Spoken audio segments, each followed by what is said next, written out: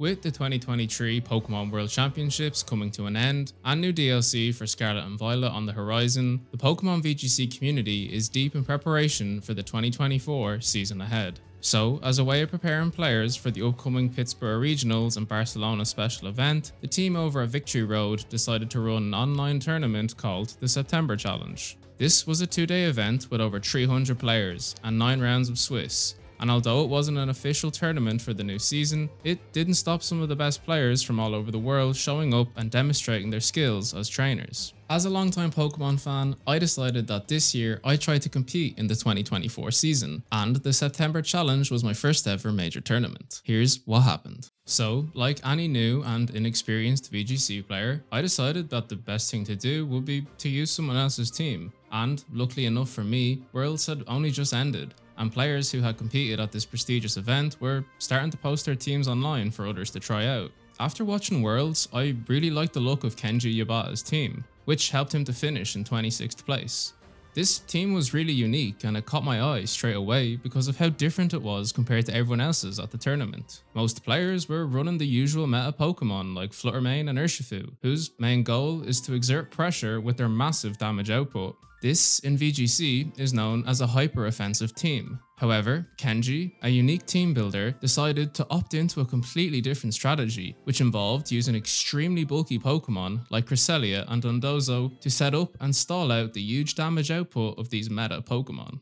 I was pretty nervous going into my first match, and my round 1 opponent was using a really oppressive team, with Choice Specs Goldengo, Life Orb Rain Dance Tornadus, and a Terra Water Urshifu with Splash Plate. No matter what happened, I knew my opponent was going to deal massive damage to my Pokemon, and I'd have to put my nerves to the side, because one wrong move and this team could sweep through me. In game 1, I allowed Rillaboom and Grimmsnarl into my opponent's Iron Hands and Urshifu. My aim with this lead was to have Fake Out priority on his Iron Hands, and set up screens with Grimmsnarl in order to try and negate some of my opponent's damage. However, my nerves and inexperience clearly got the better of me, and I decided to use Fake Out on Iron Hands instead of Urshifu, which was clearly the bigger threat. And sadly, I ended up losing my Grimmsnarl on turn 1 because of this mistake.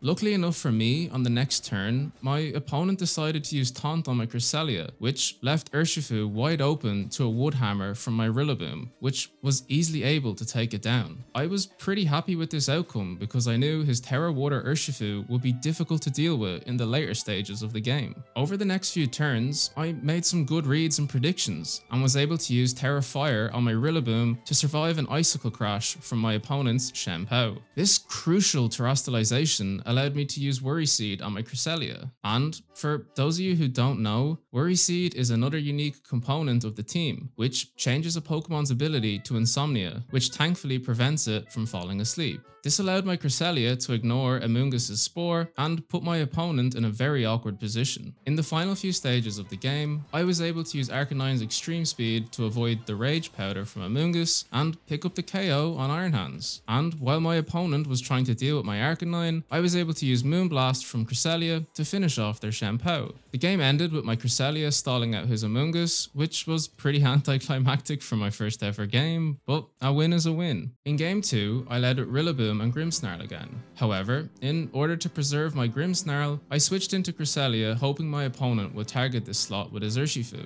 Thankfully they did, and I protected my Grimmsnarl while also getting vital Rocky Helmet damage onto Urshifu. However, unlike game 1, I ended up making some pretty bad mistakes during the mid-game, losing my Grimmsnarl to an Iron Hands Heavy Slam and my Rillaboom and Terra Grass Arcanine to Shenpao's Icicle Crashes. This game was basically a mirror match of game 1, and I let my nerves and inexperience get the better of me, and sadly, I wasn't able to mentally reset from this loss, and my opponent ended up easily winning game 3. My opponent for round 2 was using a pretty unique team, with things like Assault Vest, Terra Electric Shenpao, and Terra Fairy Basculegion. I wasn't really sure what to make of his team, and after how disappointed I was with my results in round 1, I was starting to worry that I'd overanalyze everything and make simple mistakes. I led with Volcarona and Rillaboom in game 1, thinking that if my opponent was to set up with his Goldengo, I could easily do the same with my Volcarona, and that's exactly what happened. However, after that I made a huge mistake. Instead of doubling up my attacks into Goldengo, I swapped out my Rillaboom for Arcanine as my opponent used the Terra Steel Make It Rain combo, which easily ended up one-shotting my Arcanine,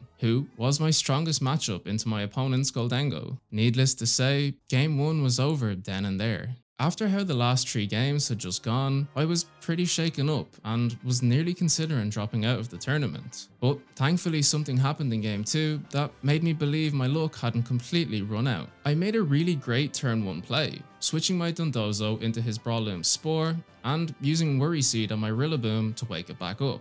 After that, I was able to set up screens with Grimmsnarl and Terra Steel Dondozo in front of his Brawloom and Roaring Moon. As happy as I was with this play, my opponent had been using Breaking Swipe to lower my Dondozo's attack to -3, and I was doing little to no damage. But thankfully, I was prepared. When Kenji originally cooked up this team, he saw a unique opportunity to teach Fisher to his Dondozo. With 30% accuracy, Fisher, a one-hit KO move, is not normally something that players would run in VGC. However, it did see some play in a few regionals previously this year with Ting Lu. Kenji saw a unique opportunity to use a combination of screens from Grimmsnarl along with Dozo's bulk to give him a chance to get multiple attempts with this low accuracy move. My Dondozo was perfectly set up behind Grimmsnarl's screens to use Fisher without the fear of being knocked out. Thankfully, Kenji's unique strategy worked out and I was able to land several Fishers onto my opponent's Pokemon, which sealed me the win for game 2.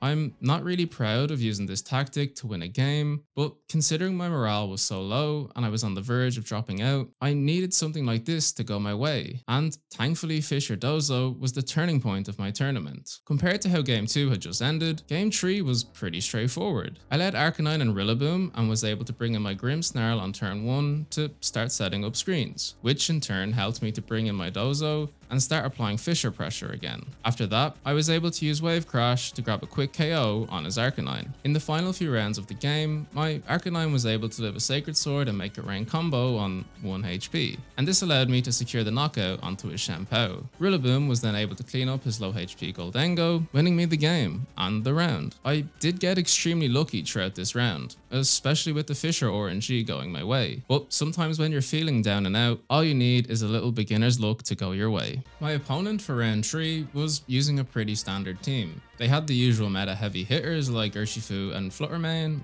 as well as a Trick Room Cresselia and Ursaluna for some more coverage. I knew going into this round that I couldn't afford to slip up, considering his team would be constantly applying pressure and damage to me. I started off game 1 with Arcanine and Rillaboom to give myself a strong offensive lead, and I managed to get a turn 1 burn on his Iron Hands while his Cresselia set up Trick Room. The following turn, I decided to double up into his Iron Hands to make sure I secured the knockout, and soon enough, I was up 4 Pokemon to 3. Even though I felt like I had the momentum after that turn, I failed to realise that I had just given my opponent a free Trick Room, and once his Iron Hands was off the field, he was able to bring in his Ursaluna, set up a Swords Dance, and sweep through my entire team. Going into game 2, I knew that I'd have to take care of his Ursaluna as soon as possible, but my opponent threw me completely off guard and decided to lead with Urshifu and Fluttermane. Thankfully, my Cresselia was able to live a Shadow Ball from Fluttermane and I got my Trick Room set up. And the following turn, I was able to use Rillaboom's Woodhammer to knock out his Fluttermane. So far, things were looking good, and believe it or not, on the next turn, I managed to predict his ally switch, and got a Terra Grass Terra Blast off into his Urshifu, knocking it out and securing me the game. Once again, my opponent changed up his team for game 3, deciding to go with his Iron Hands and Fluttermane, which gave me the opportunity to set up a light screen with Grimmsnarl and fake out his Iron Hands. After that, I was able to get Reflect and Trick Room up, and this put me in a really strong position to absorb his team's offensive power and start picking up KOs. Thankfully, I was able to play well throughout the rest of the game and secure the victory, leaving me 2-1 after just 3 games played. After that round, I was really happy with how I handled my opponent's high offensive pressure, and it looked like Kenji's stall team was working exactly as intended. My confidence was slowly starting to grow after each game, and I felt like I was finally starting to find my feet. That is, until my round 4 opponent came along. If it wasn't already obvious from my round 2 games, I really struggle to deal with nasty plot Goldengo. I'm not sure if this is just a mental block on my end, or if that Pokemon is just extremely overpowered. So of course my round 4 opponent was running a nasty plot Goldengo. Game 1 couldn't have gone any worse for me. I led Grimmsnarl and Rillaboom hoping to set up a light screen and knock out his Goldengo with Stomping Tantrum, but I completely underestimated just how bulky setup Goldengo can be, and my opponent was able to get off a nasty plot for free. The game was essentially over then and there. My opponent was able to make it rain his way through my whole team, ending the match after just 4 minutes. With how badly game 1 had just gone, I was extremely tilted going into game 2 and was trying my best to keep my cool. And straight away my opponent was able to capitalize on this. They caught me off guard and changed up their leads, bringing Urshifu and Shenpao. I misplayed terribly on turn 1 and left my Dondozo in on a Terra Grass Terra Blast from his Urshifu, and straight away I was already down one of my strongest Pokemon. Needless to say, the game was pretty much over after that. I think my biggest takeaway from this round looking back on it is just how important it is to keep a level head, and to try to remain calm even if the games aren't always going your way. I was now heading into round 5 with a 2-2 record, and it had been announced at the start of the tournament that anyone with 2 losses or less would automatically qualify for Sunday's day 2. This meant that if I wanted to qualify, I'd have to win every game from here on out. And after how poorly my last round had just gone, I was feeling pretty disheartened going into round 5. And once again, my opponent had a Terra Grass Terra Blast Urshifu. But after my mistake in the last game, I wasn't going to let it catch me off guard again. Game 1 started off pretty badly for me, and on turn 2, I ended up wasting my Terra on Rillaboom and using Wood Hammer into his Amoonguss switch-in, which threw off a lot of my early game momentum. Throughout the mid game, I continued to keep misplaying turn after turn, and the pressure was starting to get to me. I knew I couldn't afford to lose any more games, or I'd be out of contention for day 2, and I was beginning to overanalyze every possible outcome for each turn. Ironically enough, I ended up being too indecisive when it came to choosing my moves, and I eventually ended up losing the game because my timer ran out. It's not really that common for a player to lose a game because of their timer running out, and even though Kenji's team is designed to stall out its opponents, I was still pretty embarrassed that I just lost the game because of my indecisiveness. So, going into game 2, I decided that I needed to go all out on the offensive and bombard my opponent with as many attacks as possible. I led with Rillaboom and Volcarona, and instantly started setting up my Quiver Dances, in an effort to try and quickly sweep through their team. This ended up working really well for me, and I was able to pick up an early KO on his Amoonguss, and set up screens with my Grimmsnarl. This was a pretty perfect position for me to be in, and it allowed me to easily sweep through the rest of my opponent's team with Volcarona. So, this was it. Game 3. The round was tied at 1-1, and if I didn't manage to secure the victory, my chance of making day 2 was gone. I ended up making a pretty bold play on turn 1. I swapped out my Arcanine and Rillaboom for Cresselia and Grimmsnarl, allowing me to set up a Reflect and Trick Room on turn 2. The following turn, I was able to set up a Light Screen and Calm Mind, and this put me in the perfect position to Terra Fairy my Cresselia and start sweeping through my opponent's team.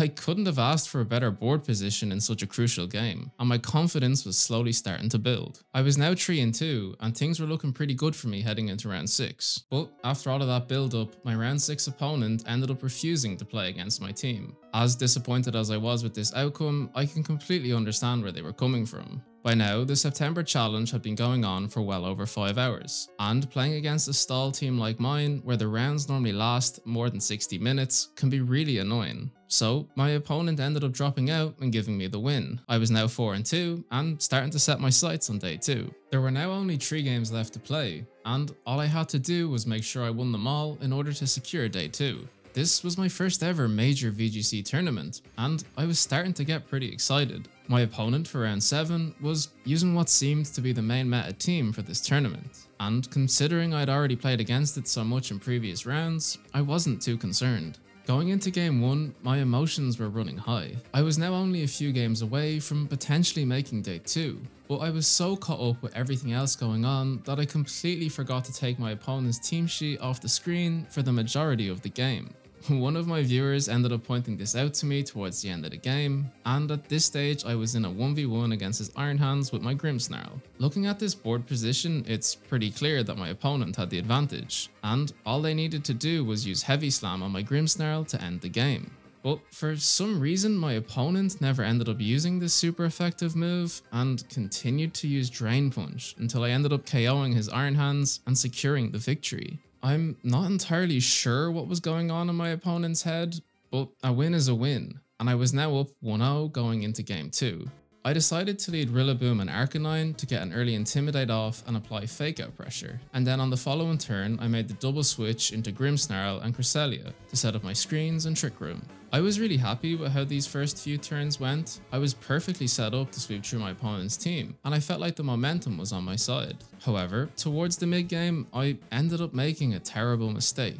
For whatever reason, I decided to Terra Fire my Rillaboom, even though I was well aware my opponent's Urshifu only had water type attacks. And sadly, after that misplay, I had nothing that could handle the onslaught of Terra Water Surging Strikes. And with that, it was now 1-1. Game 3 was looking like it would decide my fate for the rest of the tournament. One more loss and my chances of making it to day 2 were over. In the last few seconds of team selection, I made a bold decision. I decided to leave my Cresselia at home and bring Grimmsnarl instead, and with that, my fate was sealed.